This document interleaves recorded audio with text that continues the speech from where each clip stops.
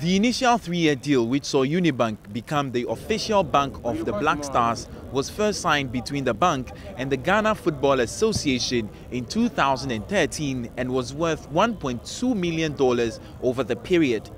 Felix Nyakupong, the then CEO of Unibank, said, "We are partnering the Black Stars to showcase the world that Ghanaian businesses can successfully support the Black Stars to climb higher and higher.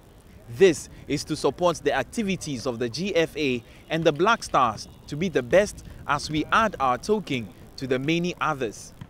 It was renewed in 2016 for another 3 years and still has 1 year to run until it expires in 2019.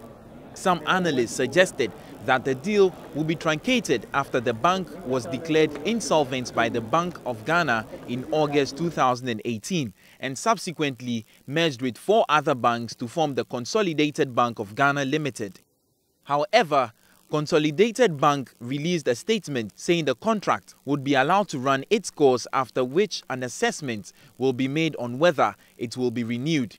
The bank has since issued a farewell message to the Black Stars as they prepare to face Sierra Leone in an AFCON 2019 Group F qualifier on October 11 at the Baba Yara Sports Stadium.